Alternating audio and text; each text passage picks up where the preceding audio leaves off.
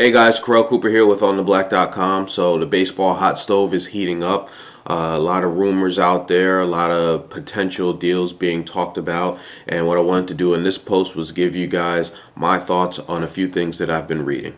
First up is Luis Castillo. It's being reported in a number of different places that the Mets are doing what they can to try to move Castillo. Earlier this week, there was some talk about him possibly going to Toronto in exchange for Lyle Overbay. My thoughts on Castillo, and I've said this before, that even though he had an excellent season, I think this is a great time for the Mets to try to move him and his bad contract. I hope that the Mets can get something decent in return for Castillo if they can move him. But at the end of the day, if moving Castillo allows the Mets to sign Orlando Hudson, I'm all for moving him. But I want to make sure that, and from my standpoint, that, the Mets do get Orlando Hudson, to play second base if they move Castillo. So let's see what happens. But if the Mets can move Castillo and then sign Hudson, I'm all for that. Those of you who watch my videos on a regular basis know that,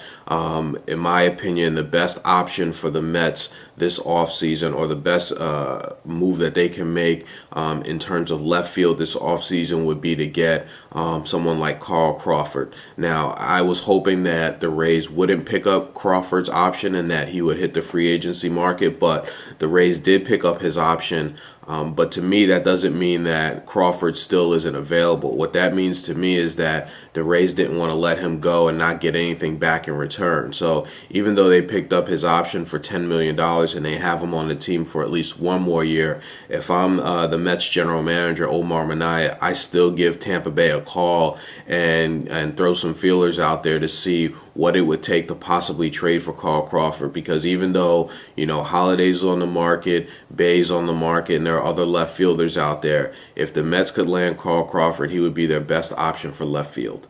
And last but not least, Xavier Nady. Over at Metsmerized Online last night, I responded to a blog post, and I mentioned that I would be open if the Mets I would be open to the Mets bringing back Xavier Nady if they could get him for a really good deal and possibly try him out as the fourth or fifth outfielder. And some people actually responded to my comments and said possibly maybe even first base, which I didn't even think about, which is good, which is a good thought. So I wanted to kind of throw that out there to you guys and get your thoughts on Xavier Nady. I mean, when he was here with the Mets, he was a fan favorite. He played hard.